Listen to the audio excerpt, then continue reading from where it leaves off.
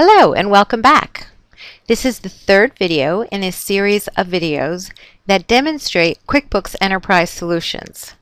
If you've arrived at this video and have not stopped to look at video number 1 and 2, I recommend that you visit this URL, www.qbalance.com/qbesvideo.htm.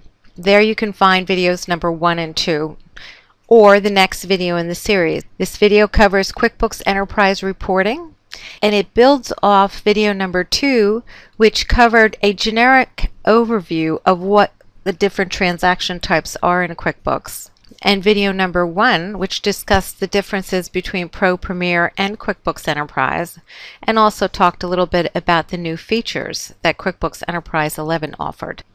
Okay. Let's switch over to QuickBooks Enterprise and take a look at some of the reports that you'll be using on a daily basis. This demonstration is about the reporting aspects of QuickBooks and how they can easily help you find what you're looking for. There are many doors in QuickBooks to access that piece of information. You can open a customer center, call up a customer name, and have a list of all the transactions in this window. You can call up a transaction listing from the customer center and choose the type of transaction: estimates, sales orders, invoices, repayments. Choose the date range, choose the type of payment, and get a complete list of payments in date order. So your centers in QuickBooks allow you to retrieve data very quickly. Vendor Center will give you a list of your vendors. You can get a complete list of all the transactions to this particular vendor for all time or for any one of these periods. It's also a transaction tab. You want a list of bills, sort it by date order, beginning to end, and to beginning. Sort it just as you would in Excel. But this is not about the centers and finding data through these centers. It's not about finding data using the wonderful Advanced Find window, which I love and use on a regular basis. If I'm looking for a transaction that had $162 in it, I can enter $162, click Find, and voila, I have my bill and my bill payment. I can enter a number, 124-90874. I can open that bill, click on the history of that bill, and jump over to the bill payment. So there are a lot of doors that you can use to access the data that you need. So now we talk about reports.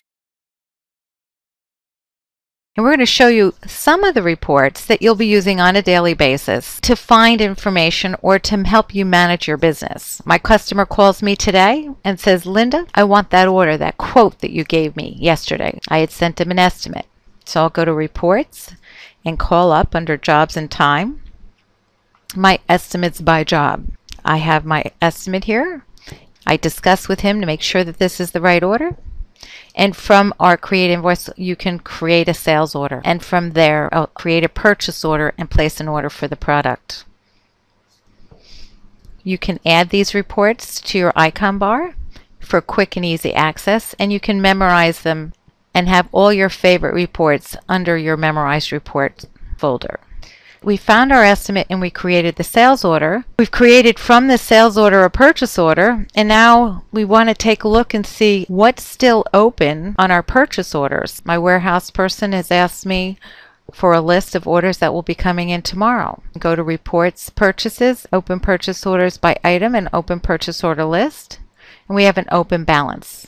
Reports, Purchase, Purchase Order Detail, and I have a delivery date column which tells me when I am expecting to receive that product. It tells me the total quantity, how many has been received, how many is on back order, and the open balance of the purchase order. There's lots of purchase order reports that will help my warehouse person manage my business. Customer calls up and says, "Where's my order?" I can go to Reports, Sales, Open Sales Order by Customer, zoom in on the order, and talk to the customer about the status of this order. If you'll notice, under these report groupings, and I went to Sales, there's a whole list of reports. And each one of these groupings has many different reports that you can choose and are pre-formatted for you. We're not going to go over all those reports. Instead, under Report, Report Center, which helps you choose the report that you're looking for. We're going to look at the sales section. There is an icon that gives us a visual display of what the report looks like. We can click on these reports and it will open up that report. Or we can look by Carousel View.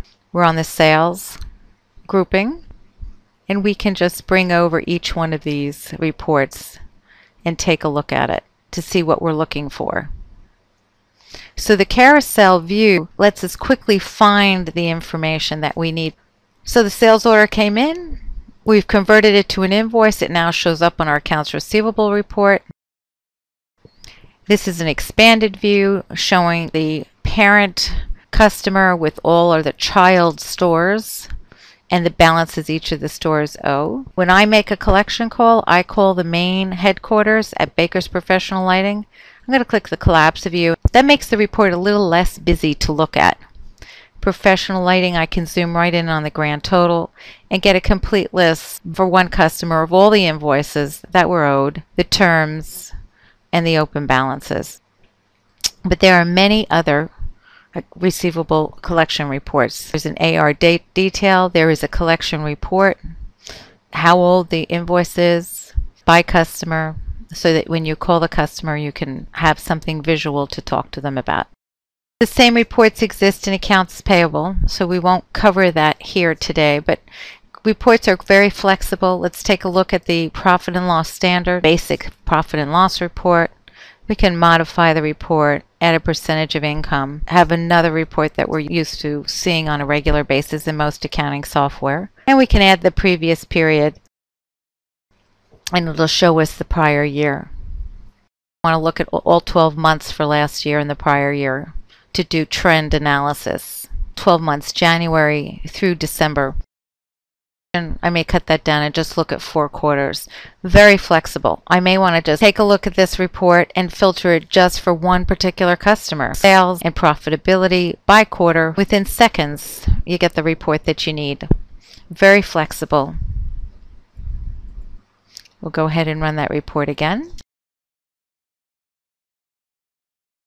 We can zoom in on any account and total by payee and immediately get a list for the year by vendor of purchases. Now they have these reports already pre-built in your reports menu, and that's why they built the Report Center to make it a little bit easier for you to refine the report that you want. In addition to the many reports built within QuickBooks, occasionally you're looking for a more professional looking financial statement that you can give to the bank. Intuit Statement Writer will do that for you. Prepares GAAP ready financial statements. There are templates already set up so that you can just export the data to Excel using the Intuit Statement Writer in a matter of minutes. You can then roll up any account, rename any caption or title without being tied into the predefined titles in QuickBooks. Only QuickBooks Enterprise comes with the capability of combining multiple company files into one set of financial report. If you have a few related companies that you're doing the accounting for and want to produce one consolidated financial statement at the end of any period, it's very easy to do with this feature. We'll go ahead and give you a quick demonstration on how this works. We'll add another company file to combine.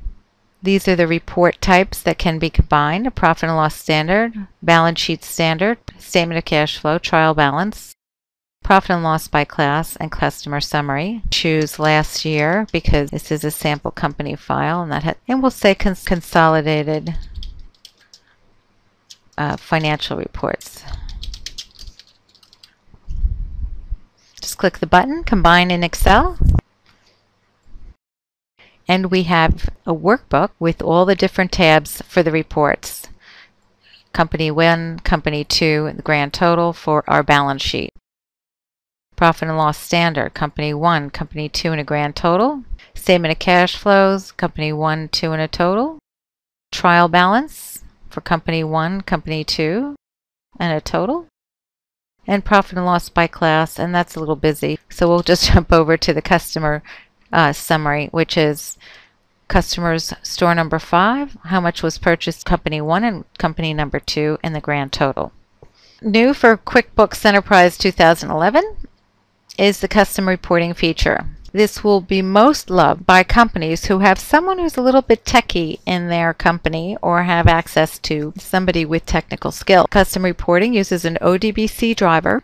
When you set up a QuickBooks user for the ODBC driver, you can then export your data to Excel or Microsoft Access using SQL queries. Now, can accountants do SQL? If you're on the techie side, yes. If you are not, well, it's not the easiest thing. You do need a bit of training. In addition to all the wonderful reports inside of QuickBooks, they've really done a great job on improving the company snapshot. We can add content and remove content, and gives us a group of dashboard that we can rearrange any way we like. So what we're looking at here is an income and expense trend. This shows last year to date, income and expenses. You can choose this year to date, but this data file doesn't have much in it, so we'll put one little line in here. We can look at top customers by sales. So here's our 5 top customers and their sales volume. We have an income breakdown, an expense breakdown. We can add content. Previous year income comparison. We can move these widgets around that make the most sense to us, those that are the most important for us to see. There is a new for 2011, there's a customer dashboard, which is terrific. You want to know who your best customers are. This is a great place to come. It tells you the number of years as a customer, average days to pay, their open balance, total sales, best-selling items, recent payments, sales history by quarter, monthly, weekly, or yearly, recent invoices. Add and remove content in this window as well. One other center that is new for 2011 under the Customer Center is the Collection Center. The Collection Center is added in 2011, and I think it's going to save people a lot of time. Nobody really likes making collection calls, so when invoices are almost due, and here's one invoice that is due in 2 days, you can select all the almost due invoices, send an email to the customer, it attaches a copy of the invoice, and you can say, this invoice has terms of net 30 days, therefore we hope to see your check in our office on Friday. Thank you again for your business. And you can send it out once a week to all the almost due bills. On the overdue invoices, you can select all the overdue invoices and type a more potent cover letter that politely asks for payment. If there are problems with an invoice and you haven't negotiated with the customer yet, you can uncheck it and it will not collect on those invoices. Really terrific feature. In summary, QuickBooks Report, easy to use. It's pretty much a report for almost everything that you need. In any report that you do run, you can modify it, choose the date range, filter it, and you can memorize it with a click of a button for easy retrieval. Thank you for attending this video on reports. As a reminder, we're www.qbalance.com. Our phone number is 800-216-0763. My name is Linda Saltz. I'm an advanced certified QuickBooks advisor, and we sell QuickBooks Enterprise. We help you install it, give you the hand-holding you need to get it customized, and provide you with the training to work very efficiently in QuickBooks. Thank you for attending. There's another video after this one. To access video number 4 or previous versions, visit www.qbalance.com/QBESvideo.htm. See you in a few minutes.